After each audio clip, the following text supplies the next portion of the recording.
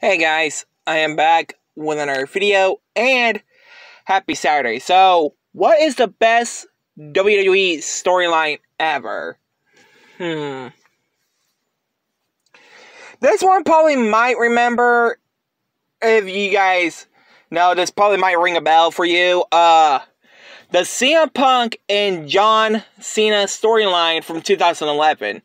Now, remember when CM Punk won the WWE title at Money in the Bank of 2011, and he left the company with the title?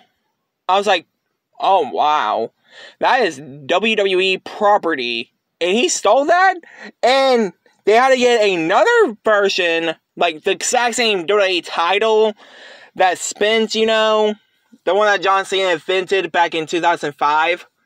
Well, they had to get another one. And I don't even know if this one was from, like, the WWE shop. But to me, it looks exactly like the one from the WWE shop. But CM Punk came back, like, a week later. I was like, why did he came back a week later after he left Chicago with the WWE title that year? But I think, like, they want to do that, like, that match with John Cena and CM Punk for the, like, same title, and then CM Punk won that title at SummerSlam 2011 and lost it in 10 seconds to Alberto Del Rio. Which I think is pretty obvious.